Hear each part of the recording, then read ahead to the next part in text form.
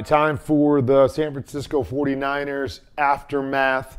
Final look at their Super Bowl performance from a passing standpoint. Just like the Chiefs, kind of a tale of two halves. Really good in the first half, I thought.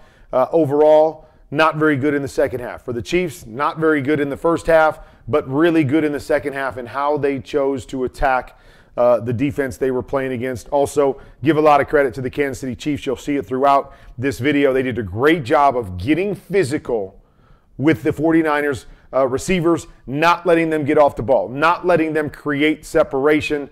Snead, McDuffie stood out. McDuffie maybe is my MVP, and I know Chris Jones played great. Leo Chanel played great. Also, could have been in the mix, but McDuffie, you'll see on this tape, play after play, physical after physical. Thought he just played an unbelievable football game.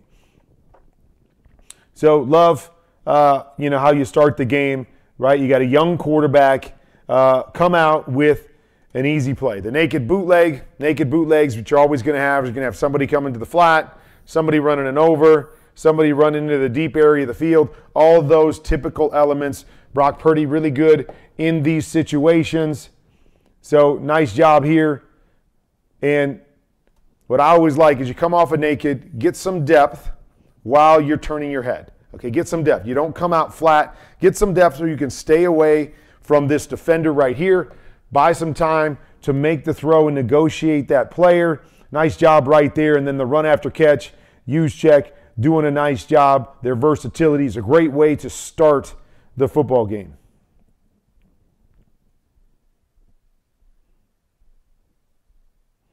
Okay, so I talk about it all the time. San Francisco's offense is very much based on pure progression plays. Okay, so right here, we're going to run Brandon Ayuk on an out route. Then we're going to bring George Kittle on a shallow route. Then we're going to bring Christian McCaffrey on an angle route or an under route or however you want to call it. And so the idea here is 1, 2, 3.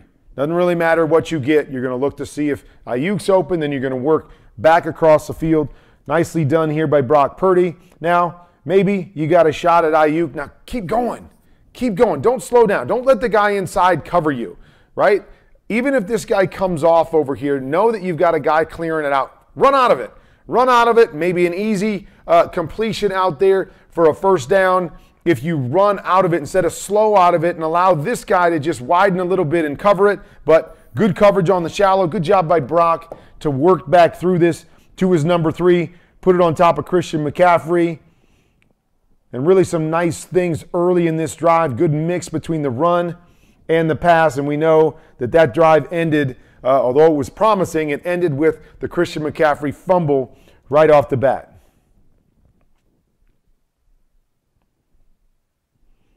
All right, again, a staple in this offense, okay? So we're going to go heavy protection, and we've got the swing route right here by Deebo Samuel, and then we're going to run the in route. And this is where, really, Brock Purdy was so good all year. And I know a lot of people don't understand it, but we're banking on the fact that the play action and the split of the backs move the linebackers to open up the middle of the field. You're not going to see another receiver underneath to pull the linebackers up and then get the opening behind it. So a lot of these throws, when they're throwing these ins, become Brock, throw it around the linebackers. Find the hole and make the throw. No different right here, right? You see it. We got movement by the front side linebacker with McCaffrey. Good, but we didn't get a whole lot of movement with these backside guys, so now it's throw around those guys. Well done by Brock. Wraps it to the inside of the middle linebacker. Great throw. Boom, right on the money. Chunk throw, and we're moving. A staple of the San Francisco offense. Attack between the hashes off of play action. But a lot of those throws are a lot harder than they look because it's not a true, hey, we're stretching this guy. We're just hoping he moves. If he doesn't move, you've got to find and make whatever the proper throw is in that situation. Brock Purdy did that excellently this year. Okay, now this one, okay, so we go back to the pure progression stuff. And so this is the kind of stuff that sometimes to me is really, really hard. So we're going to have George Kittle go down the middle right here. And then on this side, we run a one-step route here, and then we run a return over here, okay? So with the pure progression idea is you don't have really more than one option at a time, okay? So if you're reading to the front side, it's the one step right now, and then you got to wait for the return to come, and then hope that he can replace over there. On the other side, we're running an under here with Christian McCaffrey. Let me run this. I think we're running, yeah, and so yeah, I'm not really sure what this route is, if it's a shallow route or what, but again, we've got a one-step coming inside. We've got the backside guy coming inside. We've got this guy coming inside. We got this guy coming inside. So we're just a lot of stuff going on, and even the return, right? Everybody coming back to the inside. Instead of clearing it out with some guys going outside, some guys going inside, we've got a lot of guys going inside, and we're bringing a bunch of bodies to the inside. But maybe the biggest thing for me is L'Jarius Sneed is the one that's out here on Christian McCaffrey. So he's sitting inside. You already see that right now. You know he's not afraid of Christian McCaffrey to run by him. If Christian McCaffrey's going to go, he feels good about catch-up speed to be able to cover a running back going down the field. So he plants himself inside here. And so this is what makes it tough. And again, I'm not sure if Brock has the ability to start over here and then work back, because that's probably the best option. You see over here, we've got 3 defenders to that side, plus a corner on Christian McCaffrey. I'm probably trying to find my receivers as opposed to running a running back on an under against a cornerback right here. But I don't know how they ask him to read it. You know, the other thing that I look at here is I always look at who's pressed, who's off. So we get press up here on Debo, so that's probably dead on the one step. I'm looking for that guy to be off, but I'm saying to myself, okay, I've got Kittle down the middle. Maybe I'll peek at that, and then I can work back and try to get the return over there. Maybe you're going to say I'm going to look at Christian McCaffrey and then work back to the return. I can live with that too, but to me, it's as much about pre-snap and understanding all the bodies over here to this side against this particular route, with a running back being my primary against a corner. I'm probably going to try to find somebody else right here, and you see it. Doesn't win early. There's really nothing going on. And the other thing, finish the routes. Finish your routes, okay? So I need Debo to finish. I know he's not open. I know he's getting jammed. He's not going to get the football. Finish. Run through here. Why? Because then it opens up this return back behind you, but right now, we're covered up here because we've slowed down on this one step, and now maybe he's slowing down because we got stuff coming back here. And that could be part of it. Play design forces Debo to go, well, I'm not going to run through there because we're probably going to throw it to the inside, so I'm going to slow down, and then it messes up the combination that we have front side. So some of these kind of pure progression ideas aren't necessarily my favorite. I've talked about it a lot. I'd like to have different options on different sides and make sure they all complement each other. But another great job here by Brock Purdy. And I've seen him do this numerous times this year. Normally we tell ourselves as quarterbacks, don't throw it late over the middle. Don't try to throw it back across the field because there's usually bodies there. But he's made a living doing it this year, and he gets a huge play right here doing the exact same thing. Would have had them rolling. Big chunk play right there in first down. But this was already coming off of a penalty for illegal motion. Now we get a holding penalty as he runs out. And I'm not going to really put that on Trent, because one of the things you see all the time is when a quarterback rolls out of the pocket, you're blocking, expecting him to be in the pocket behind you. He rolls out. All of a sudden, the defender starts to pull away from you as a tackle, and that's where sometimes holding looks really, really obvious because they pull away. You've kind of got a hold of them. Even if you got a hold of them inside, you see the jersey pull and the holding comes. So it's more a product of moving out of the pocket than it is a bad play by Trent Williams. Okay, another staple in their offense. We talked about it, is the post over combination. Again, faking this right here. We've already seen that on the play action where we tried to hit the in back behind it. But now we're going to try to get the over. So as we go right here, good protection. and just a missed opportunity right here. Okay, we're getting this over and we missed this throw. Now, it takes a long time to get there. So if it takes too long, just work it down. Work it down to one of your check downs. Again, not easy, okay? So I know we can always circle these guys on tape. It's not easy because what we're telling the quarterback is really your read is happening over here. You're coming out, you're reading to see if you get the post. I don't have it. Then you're going to try to find the flat defender. He says to throw the over. So it's not always easy to read your high-low and read all of this to the left side and then get back to the middle or the right side. But I just feel because it took so long here to transpire and he had pretty good protection, it would have been, it would have been feasible for him to just find his check down out in front of him and get a completion because he got out of whack a little bit, holding it. It's not open. Just check it down and take what you can get.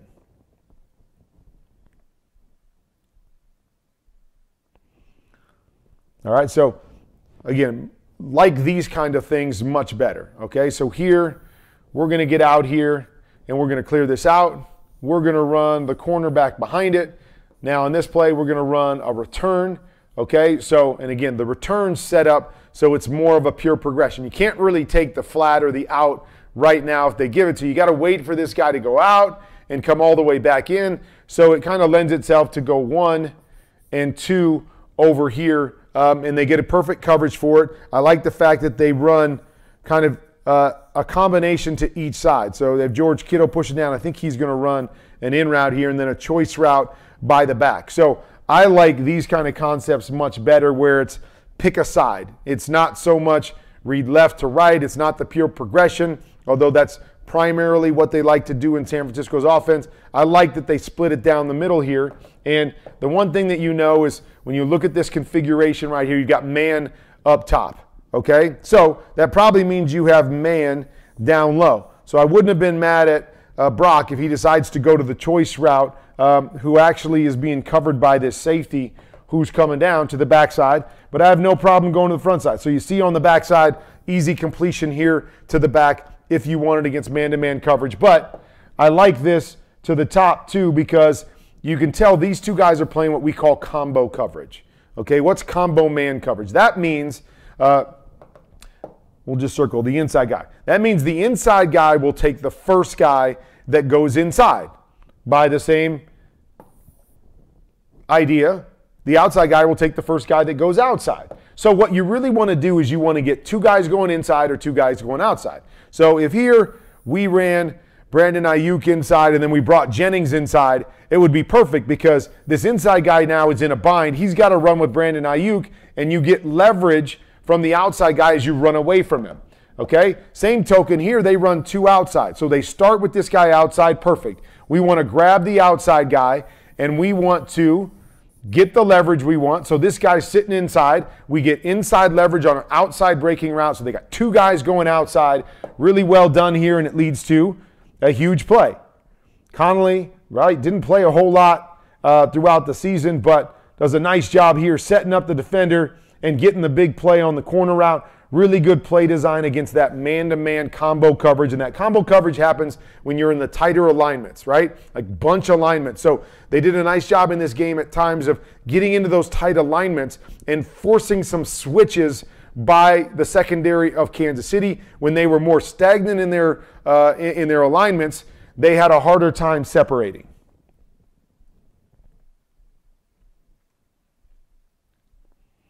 All right, so same kind of premise here that we had before. So Brandon Ayuk on the one before this runs the post. On this one, he's going to come back and run the pylon. All right, I talked about this with the Chiefs if you watch those videos, but the pylon. I call it a pylon route because I want my receiver to run to the pylon. Run to the back pylon. Work on it, work on it, work on it. Run to the back pylon. Don't come out too flat. If you come out too flat, it's a really, really hard throw for the quarterback, okay? Because trying to drive a throw 35, 40 yards over a corner is a hard thing to do. If you run to the back pylon, it becomes more like a go route where I can time it up and I can just throw it to a spot and let you go get it. I don't have to drive it. Plus, it doesn't allow the cornerback to be able to play two guys. Okay, so the flatter you come out, the more and the harder it is to make the throw, but the more the corner can be involved. The higher you come out, the more pressure that's put on the corner, because if I simply get past you in depth-wise and then I run away from you instead of running towards you, now you've got to make up ground as a cornerback, get depth and width to kind of cut off the space between us. So I just want you to watch Brandon Ayuk here. Good, good, good. That's really good. Now don't flatten it off. See how he starts to flatten it off, and he's probably going to run out of bounds at about the goal line or maybe the 5-yard line. Okay, I don't want him to do that. I want you to run to the back pylon. He's got L'Jarius Sneed by a step here. Right there. He's got him by a step. If you now run this high and away from him, now he's got to catch up that ground and he's got to squeeze back to you. So if he starts running towards you, that gives you a better chance to get over the top of him. Okay? Not that we necessarily throw this here, because L'Jarius Sneed at this time is taking off and running, but just keep your angle higher and draw him to you. Now he ends up falling off late, so it says maybe we could have had a shot right there to that deep one, but great throw here by Brock Purdy, who's already letting this go, and it's a dime right on the money. The corner's coming off, but because he put it on him so quickly, he's able to protect him from the throw. Now, for me, I would like to see this, and again, San Francisco seems to do this a little bit differently, where it's almost like we're going to waste a little more time here and then come over late. I would like to do the opposite. I like to get this guy over here faster, okay?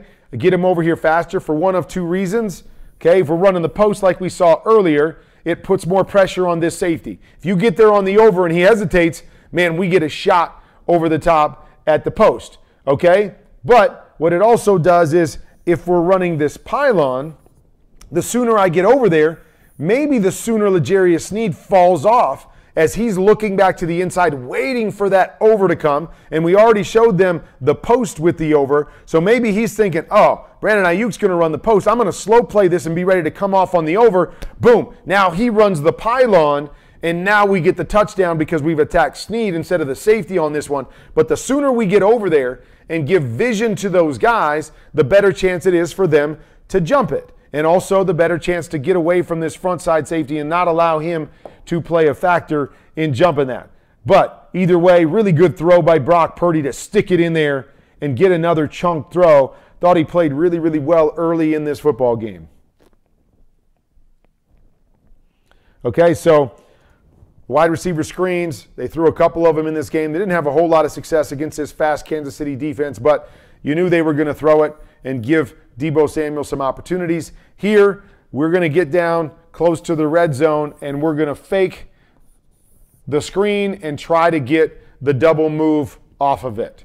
Okay, and so these things, right, we saw the trick play. We're going to see it here in this video of the throwback for the touchdown. So you pull out some of the stops in this game, and you always wrestle with the idea, okay, do I just play more conventional football because we're having success, or do we try to dial up something special and steal an easy touchdown?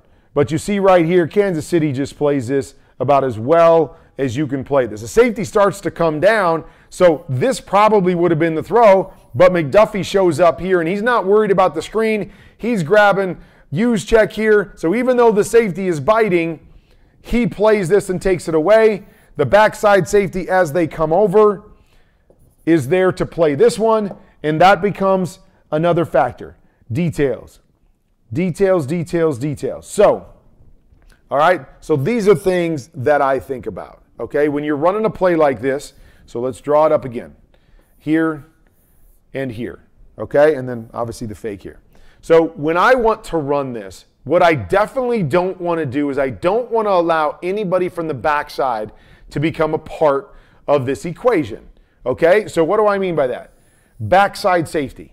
I want to make sure that the backside safety stays on the backside and uses up the backside. So now I can get technically a 2-on-1 off the front side safety, okay? That's what I want. I want him to go wide with the screen, and then I can hit Ayuk back to the inside. I want him to grab Ayuk to the inside, and so now there's nobody left on the outside, okay? So I just want you guys to envision that this guy's not here, and I'll talk about ways to get him out of there, but he's not here on this particular play.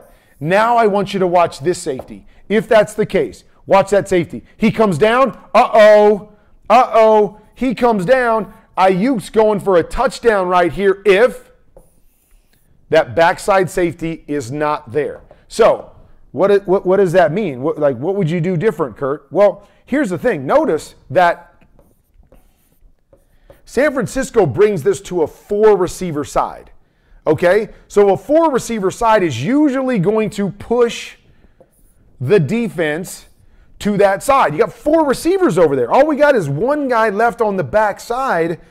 So we're going to push because you're overloading us to the front side. So they left 4 guys to the front side first and foremost. So the first thing I'm doing is I'm bringing Christian McCaffrey back to the backside. Okay, so I'm bringing him back there. So at least that gives these guys the thought that, oh, they got 2 receivers back here. We can't push with the motion. We've got to stay back here. The other thing that I'm going to do on this play, and I know they want to block it up to have a little bit more time, but I'm going to release, if I've got Christian, I'm going to release one of these guys back to this side. Because if I release one of these guys back to this side, this guy has to at least respect it and hold back here to this side. When we have 4 guys front side and George Kittle blocks, boom, doesn't matter. I see him block. As soon as he blocks, I know I've got a corner over here that can take him if he's going to chip and get out late. I can push to help on the front side. And so all of that stuff, right? See the backside safety. See what he does? He holds, but he realizes nobody's over here. Nobody's attacking me. What if George Kittle releases down here? Safety's got to cover him. He's got to respect him. Then what? Then who's open? Then what do we have on this play? I believe we have a touchdown on this play if we're the 49ers, if we run it that way. Details, little things. Why do you go 4 strong? What are you gaining by putting 4 guys to the strong side there on that particular play? It's a question you always have to ask. Maybe there is a reason. Maybe when we go 4 strong, we see, I don't know, we see them do something different. They don't push over. I'm not really sure. To me, if I'm attacking in that way down the field, I don't want to bring anybody else to the party. I want to keep as few guys over there as possible. If I'm running 4 guys out to that side, now doesn't matter because I feel I can overload them anyways, but it's just a question that I ask when I watch different play design like that. Okay, here we go, getting into the second quarter. All right, and again, McDuffie just playing really well. We're going to wide motion here. Okay, the one thing that's always hard with the wide motion is that you're usually going to leave this guy inside of you when you wide motion.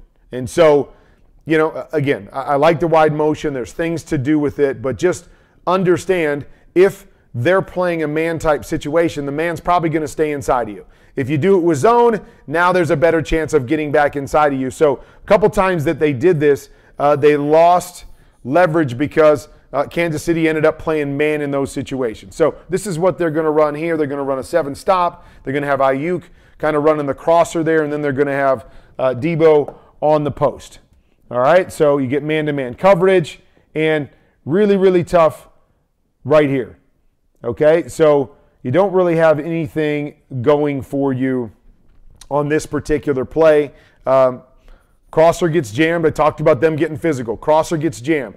They run the 7-stop here, which I know more pure progression will be the last read, but then they chip George Kittle. So when they chip him, as I always talk about, when you chip a guy, the defender stays underneath you. So just peek at the top here real quick.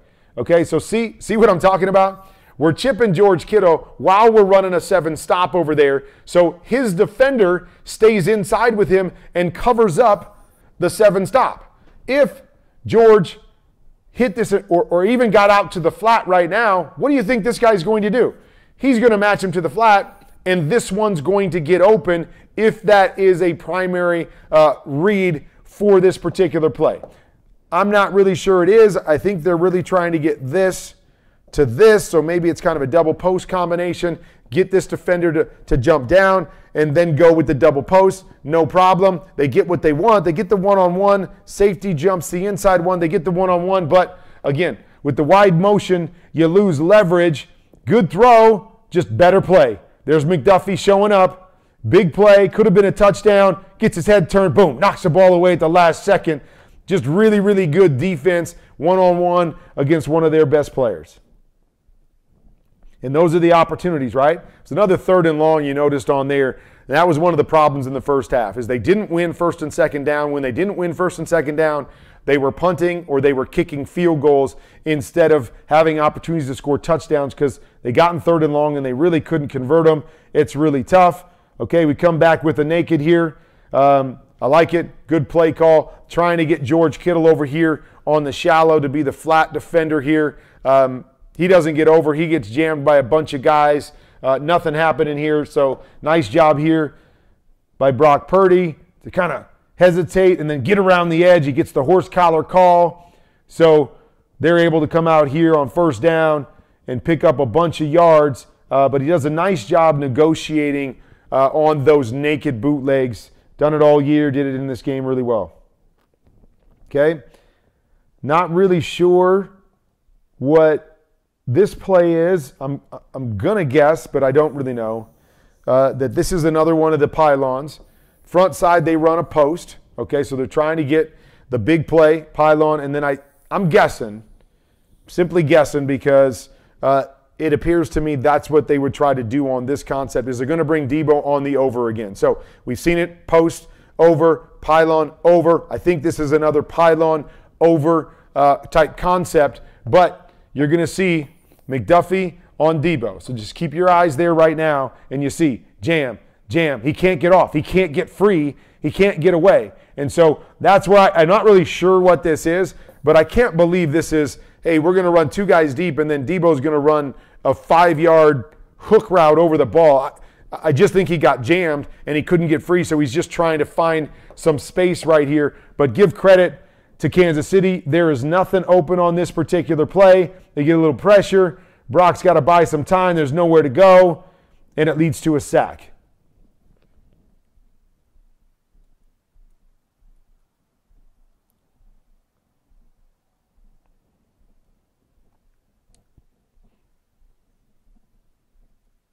All right, so here we go. 2 high safety look by Kansas City.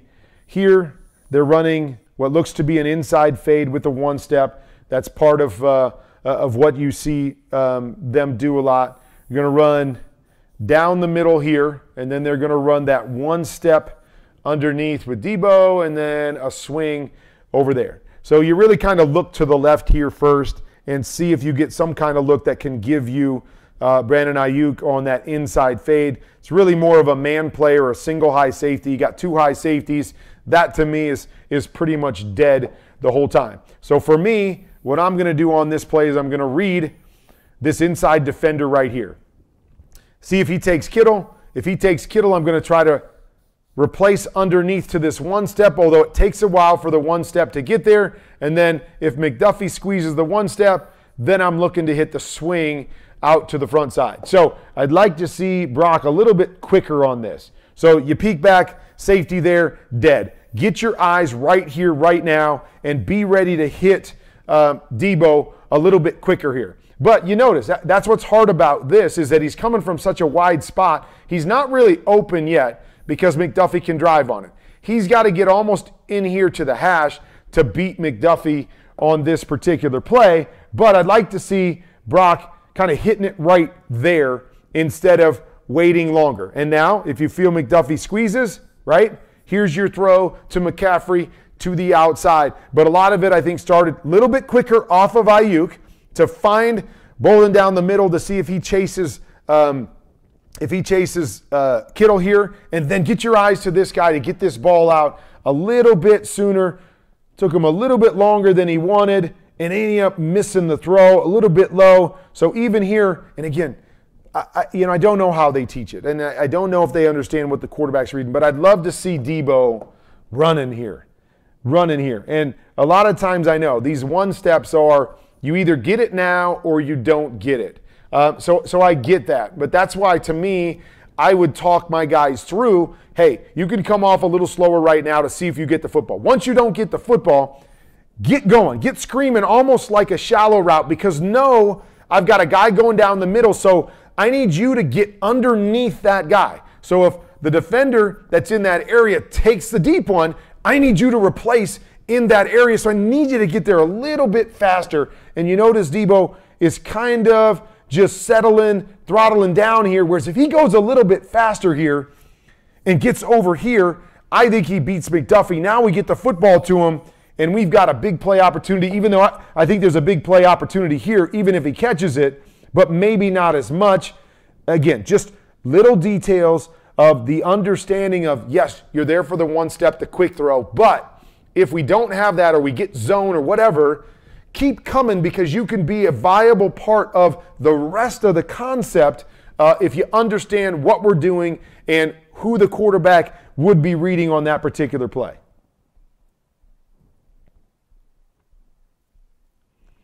Okay, really like this play and read right here. So it's a skinny post right here by Debo. Here they love to run this with the choice route by McCaffrey. Now, they do a little change up here and they run what I call chug, a choice and go on this particular play. So he pushes up like he's going to run a choice, tries to hold the linebacker safety that's there, and then he turns it into a go route here. Now, this is the one that's always dicey, because what the quarterback has to see is he has to see this defender get outside.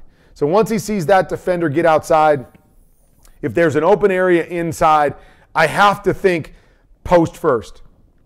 I have to think stick it on Debo here, because if I don't and I'm late and I'm waiting for McCaffrey to do this and the corner falls off on him, we're dead. So as long as there's an opening to the inside and the corner doesn't just come right now and clamp, I'm sorry, I think that's Jennings right there, and clamp to Jennings, nope, my bad, Debo, and clamp to Debo right there, then I've got to take Debo. If he clamps to him right now, now I can get to my one-on-one out here, okay? Because you see, look at Christian McCaffrey.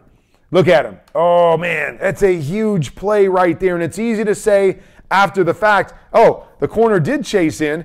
Did he chase in early enough, right? Because he got wide initially. Did he chase the football? Is that why it's open? But, man, it was so close to an opportunity for a big play. But I believe Brock made the perfect decision here, because he sees number 20 jump outside the numbers. You can't bank on the fact that he's going to chase this, because ball's already out of Brock Purdy's hands right here. Good decision, finds the hole, gets the ball out. Just kind of a bummer, because maybe there's an opportunity for a big play on the outside, but you just can't wait and hope, because the initial look says, hey, you got to take the skinny post.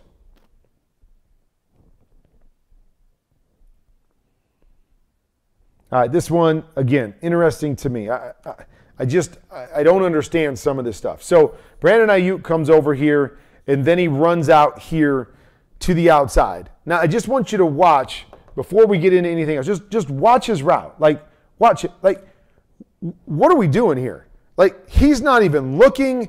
Like, he's not even an option right here. I don't really know.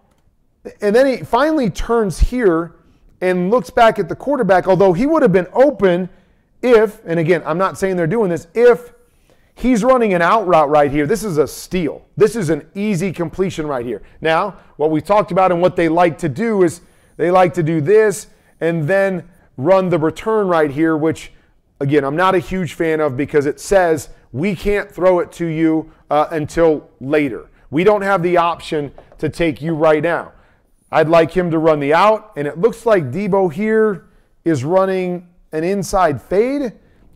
Again, I don't really know what this route is, because we're not looking outside, and then Debo gets to about there, and then he starts to slow down. He's being jammed again. He starts to slow down, so what is he supposed to run? If he's running an inside fade, run the inside fade. We got a shot one-on-one to you on the inside fade. He kind of slows down there. We got a big in on the backside, and then Christian McCaffrey running away right here, but I don't know what's going on the front side. Like, why would I run a return here with Christian McCaffrey coming this direction doesn't make sense. So I'm just confused and dumbfounded. And look at Debo. Now he's breaking out and stopping. I don't know what Brock's supposed to read here. And it's a play action. So with the play action, maybe you don't have a quick out because it's hard to throw. I don't know. I would have loved to have seen this. And if you want the inside fade or even a corner out here and then work back to this and this that's coming in your direction, but you have some throws over here. But I don't know. I mean, we can say what we want because we look back and we look at stats and stuff. But, I mean, just tell me, what are they doing? What is Brock supposed to be reading? What is this concept over here to the left side?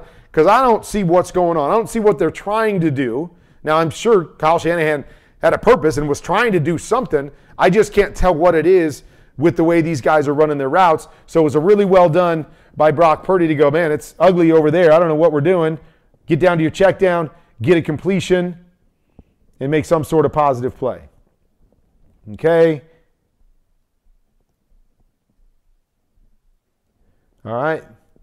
Another problem, if you watch some of my Chiefs stuff, or you're going to check out the Insider that I have on NFL Plus, it shows the last drive in OT by the Chiefs. San Francisco started to come after them, and Patrick Mahomes had an answer. He had a pressure plan.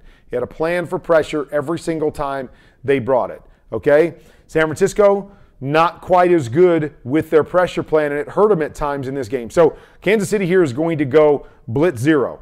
So no safeties back, zero safeties back, playing any kind of safety position, and it's strictly man-to-man across the board. He's got Kittle, he's got Debo, he's got Christian, he's got Ayuk, he's got Juszczyk. So it's man-to-man, and they're bringing everybody else with pressure, okay?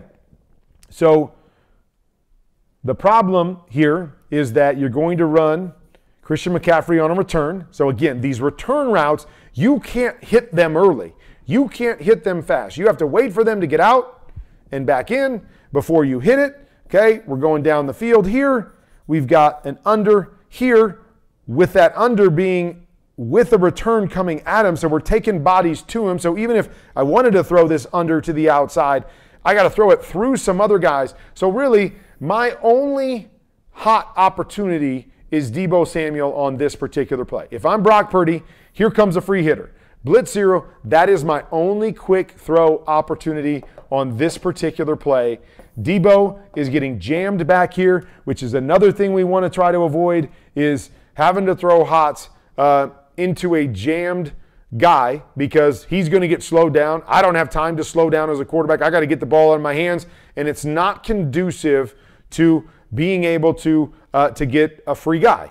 So it's having more options. It's having better options for your quick hot in case they come up and press you. They press you, you're saying to yourself, okay, what's my quick throw?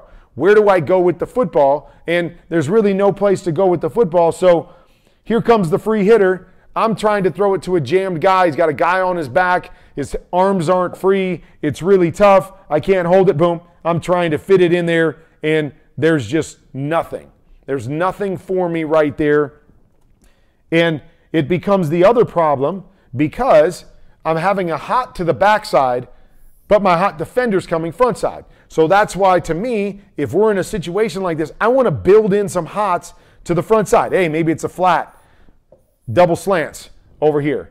Maybe it's a stick. So I'm going to stick inside and push vertical and then come this guy off the flat so I can create some sort of rub and also have two quick throws to the front side so I can visually see where my protection issue is, and I don't have to turn my back to it because I only have one hot and it's on the backside. If that's the case, I'd rather slide my offensive line this other direction and let the free hitter be coming in my face, so now I at least know how much time I have to hold the football. As soon as I turn my back to it, I don't know.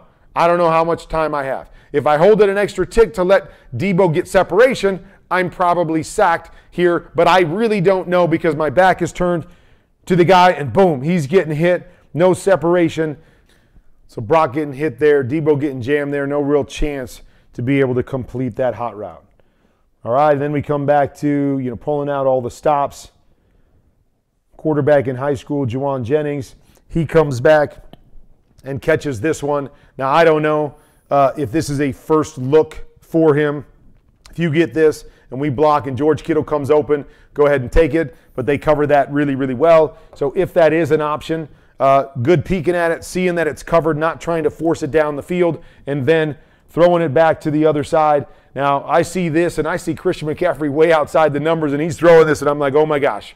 That is a long, long throw right there. But great job, good job by Christian McCaffrey to attack it and come back.